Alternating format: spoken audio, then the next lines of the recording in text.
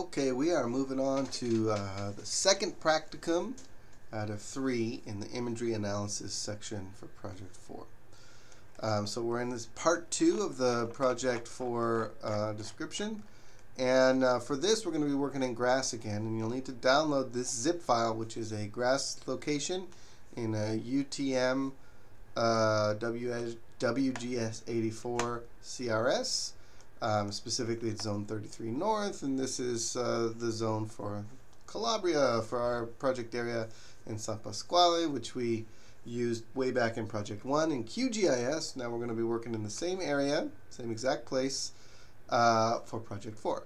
So, of course, you know, just click through on this. It's saved in Google Drive and download it to your computer somewhere. And what you're going to want to do is to make sure it goes into your GRASS data, your GIS database, wherever you were working previously, or a new one, doesn't really matter in this particular case. Here it is, and I just, you know, on my computer I right click on it to extract here, and it will open up or it will extract the location, which of course, if you recall, is just a folder with at least one interior folder, a map set called permanent, all caps, and there's a bunch of stuff in here, including some satellite imagery data that we will work with. So again, in GRASS we typically don't mess through the file browser. Instead, we can start up GRASS, which I already have done in the background over here, and you will get to the first tab in GRASS 8, the data tab, and just make sure that you know, I have 3 different GIS databases, 3 different folders where I store some GRASS data in it. This is the one that I opened up the location, or I saved the location to, downloaded it, and unzipped it to, and here it is right here. It may not be already selected for you. You may be already working in another GRASS, like the Wadi Hassa one might be in here. So just make sure that you see it, and if you don't see it, you can hit, again, reload the GRASS locations and it will show it. And then what I'm going to do is create a new map set in here so that we're not working in the permanent one. We never want to work in the permanent one because we want that to be just where our base data is, and we draw from it, but we don't really want to be in there unless we're uploading or importing new base data to work with. And today we're not going to be doing that. We're just going to be working with this data. So let's go ahead and create new map set in the current location, and I'm going to call this false color, because that's mostly what we're going to be doing today. So there we go, and it should automatically select false color. So we can add layers from the layer panel. Now, since we only have just a permanent map set, by default it will have permanent already selected. Once we get more map sets, then we'll have to do this map set access thing again, which we do all the time in these tutorials.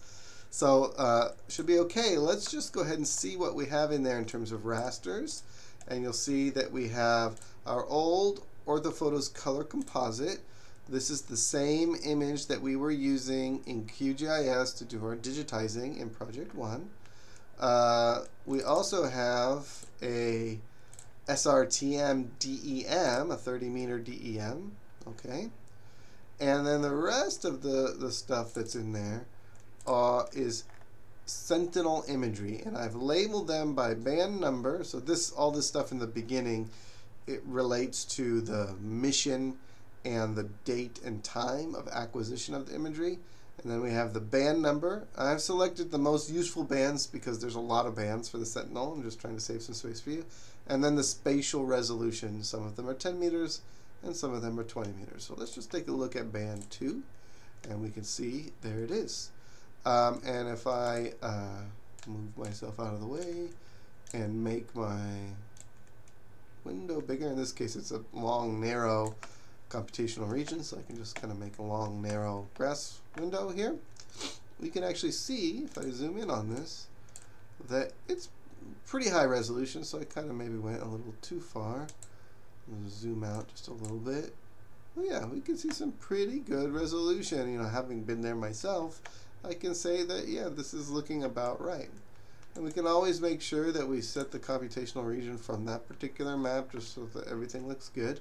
But if we add over the top of it our orthophoto that we're used to working with, remember this orthophoto, it was much higher resolution imagery, technically a color imagery, so 3 bands, red, green, and blue, but I composited them together to a single color image here in grass.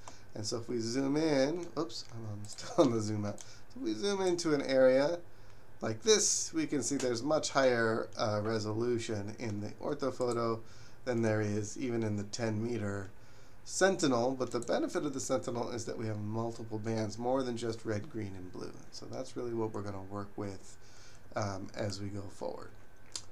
So here we are in our false color map set, and we want to start doing some false color stuff. So the first thing to do is to look here in the project description, and especially you're going to want to look at these tables. We have 2 tables, one describing, I just truncated the table for the bands that I uploaded for you to work with: blue, green, red, visible near infrared,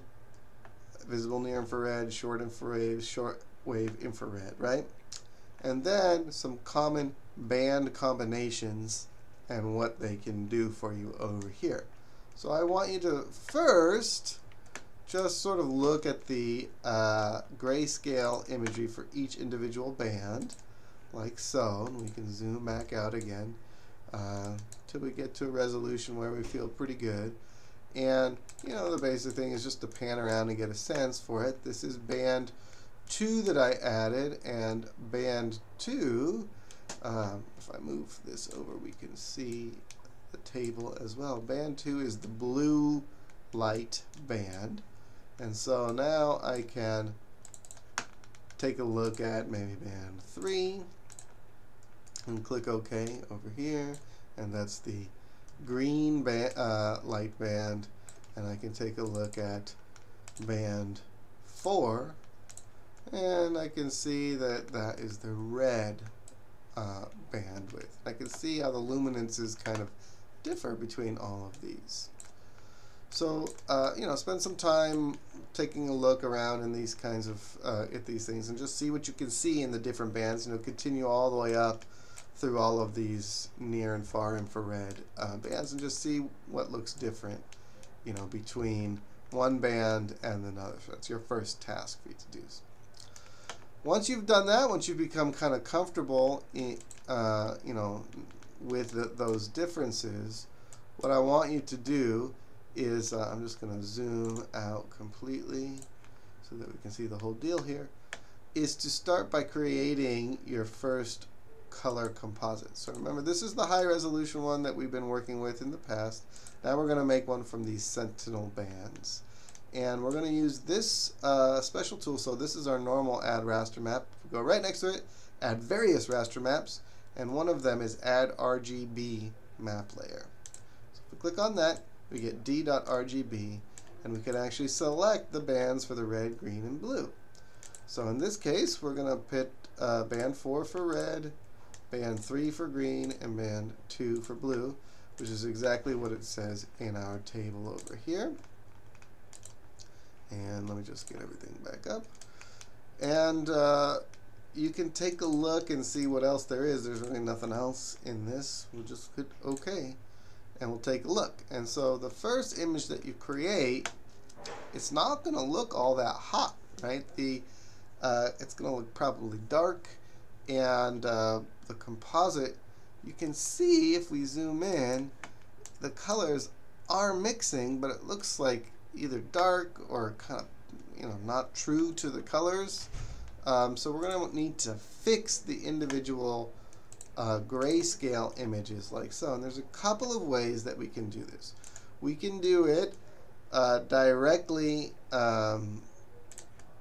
in the R colors module by defining one of these special, you know, grayscale color scales, like the equalization one might be one that we can do it.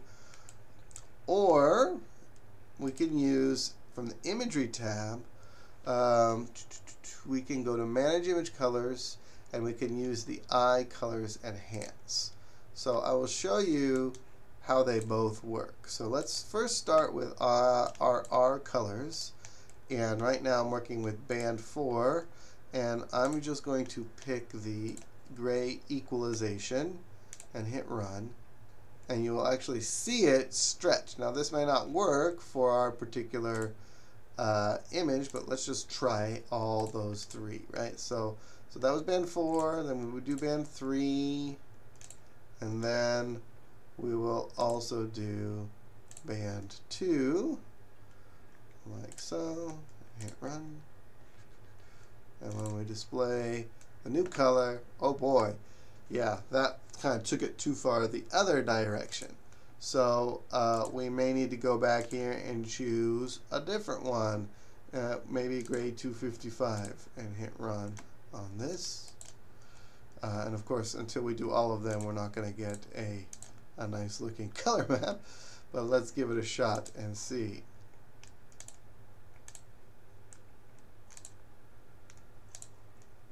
Just make this bigger so I don't have to keep clicking every time.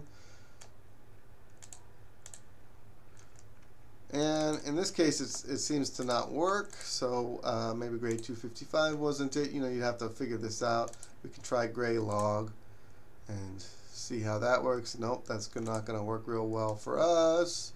So you can see doing it this way is a little bit of a what the English would call a faff, right? You just kind of got to faff around through it. We can try doing histogram equalization this way. Let me undo that, and we're still going to get a pretty bad result, right? So let's go ahead and just remove what we did by checking this remove existing color table and doing, you know, all the three colors that three images that we messed around with. So now if we go back, we're basically back to where we began. Let's use instead eye colors enhance, and here it's a little bit of a smarter algorithm. So we pick our red, our green, and our blue bands again, and we have a couple things that we can check. So let's just try the default and see what it looks like. We may have to redisplay over here. So we get a better result than what we got when we did the histogram equalization with just our colors. Still not looking too great. So let's try to click this preserve relative colors, adjust brightness only, and hit it again. And now we're looking a little bit better. So if we go back over here, and we can kind of compare the colors in our old orthophoto, we're not getting too far off the mark. We could probably see if this check mark, the next one that says extend colors to full range, does something. And it may bring us back to what we were looking at. We could uncheck the other one. So let's just see. That's not looking. And then finally we can reset, but that probably is not going to do anything different. Yeah, in this case it gave us nothing. So let's just hit this middle one. And for now, we'll call this our best attempt. Now what we can also do is a combination of these things. So we can try and go back in to this, and we can try and pull, pull the scale a little bit more. And in this case it probably didn't work, so we'll just rewrite over it this way and take a look. And I think this is about as good as we're going to get for this natural color composite. Okay, so this is, again, we're just using this real simple convenience layer. If we're happy with this, we might want to essentially blend it down back into one color map. And the way we do that is we go to the raster menu and we go to the manage colors, and then we look for the create RGB r.composite.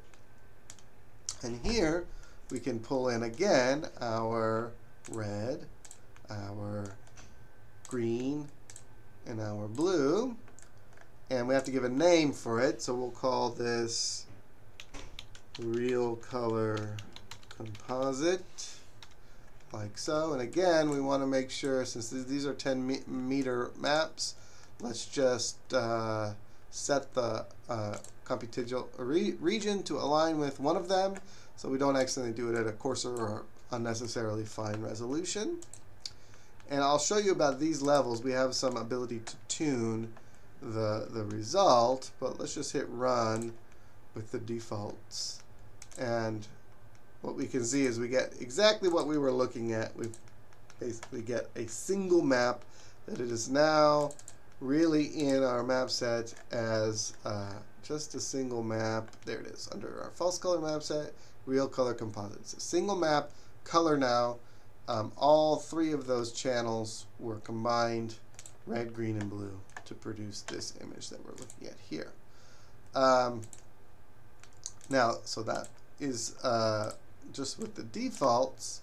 If we want to, we can mess with the balance between red, green, and blue by changing these numbers over here. By default, it gives basically an equal number of slots for each color, red, green, and blue.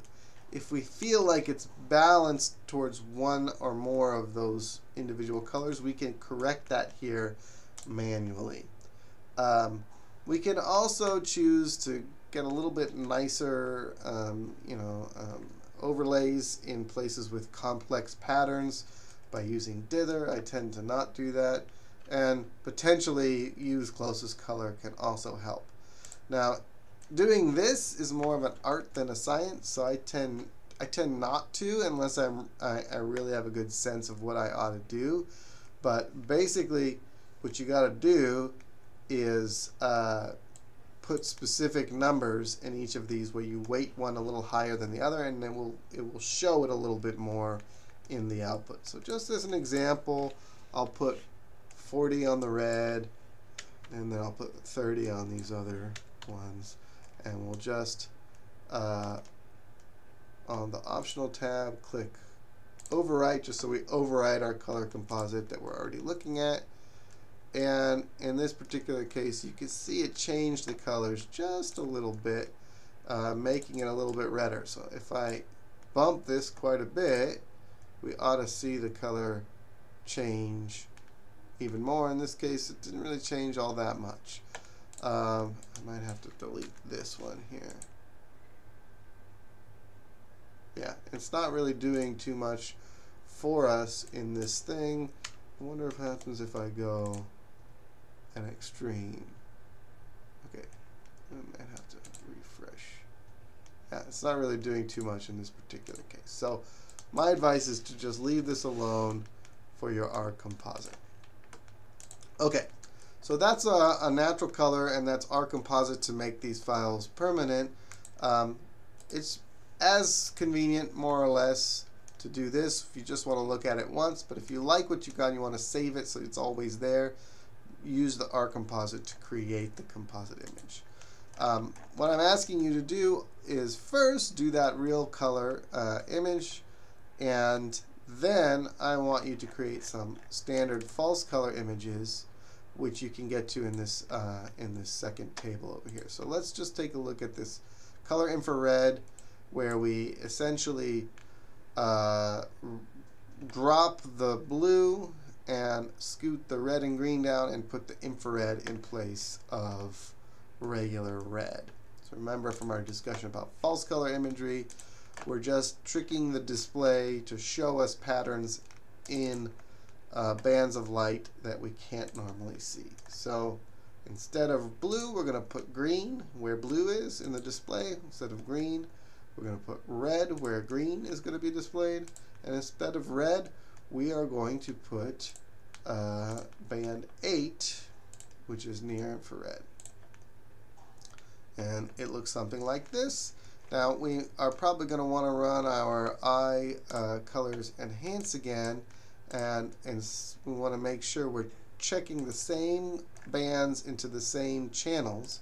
So the green in the blue channel, the red in the green channel and band 8 the near infrared in this, and just hit run like so to redisplay. And now we are definitely getting much more red out of this. So this is definitely closer to what it probably ought to look like. Let's see what happens when we click on that guy. Yeah, that's a little bit more subdued, but I kind of like it for this, so we can actually see some more details in terms of the patterns here. And again, the brighter the red, the healthier the vegetation that we are looking at, and that's what this particular band combination is for. Now, let's try the shortwave one where we have 12, 8A, and 4. So let's go ahead and pull up all of our grass stuff again and get that going. So here we're going to put 4, and here we're going to put 8A, there it is, and here we're going to put 12. Click OK on that, and we can see it's green, and we're going to go back to our eye colors, enhance, and we'll just go ahead and do the same thing for 8A, 12. We have both of these checks right now. We'll just leave that alone, see what happens. And when we redisplay it, maybe just check that one. So it's a little bit brighter over here. I'm not sure which one of those I like a little bit better. Yeah, this is probably a bit more realistic, just the extend colors to the extents. And we get a nice pattern where the green in this case is showing us the health of the vegetation. So we have a couple more in there. We can do, let's do this one for geology 12, 11, and 2, and just see what that one looks like. And again, you'll want to take a little bit more time to do that. So we'll put 12, 11, and 2. And I might have to do again our colors for that. 12, 11, and 2. That looks a little washed out.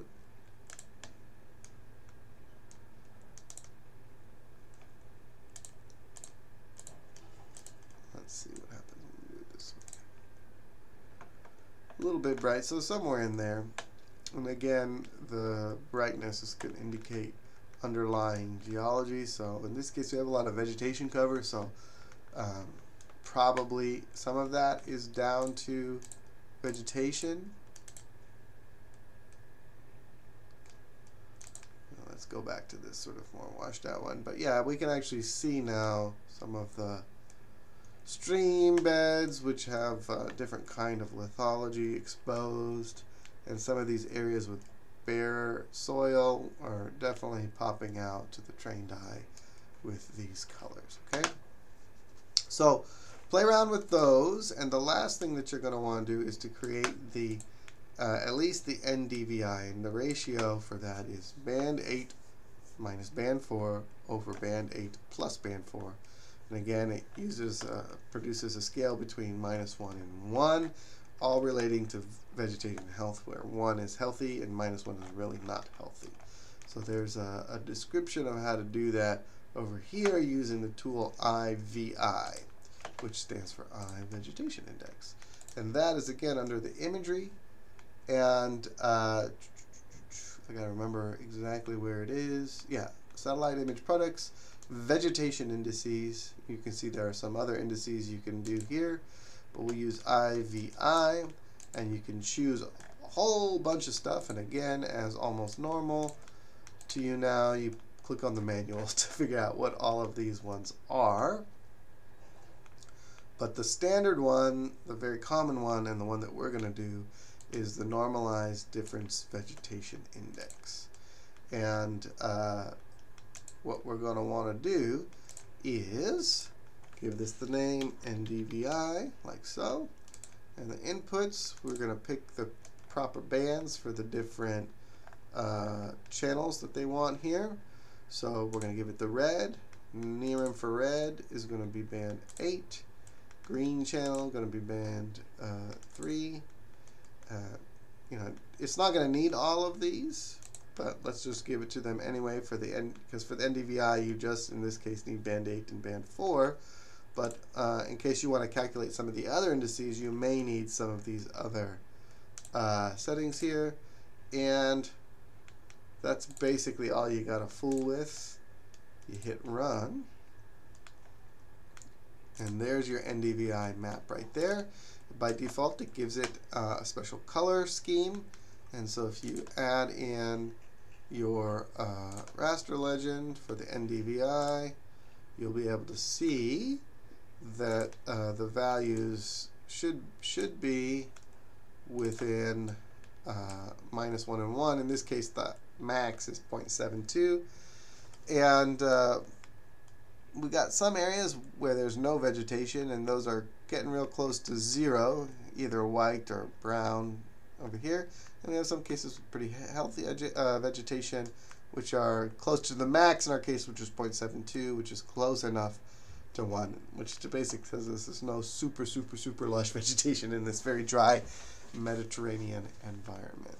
So that's pretty useful for us to be able to sort of map out the land cover very quickly. If we had higher resolution imagery, like the QuickBird or something like that, we could even be doing this in farm fields, and maybe the underlying strength of the NDVI vegetation index would show us something about subsurface features, because vegetation health, if it's all being watered equally, might relate to subsurface anomalies like walls or pits or something like that. So that's basically it for false color and vegetation indices. When we come back next time, we will do the last thing, which is unsupervised image classification in grass.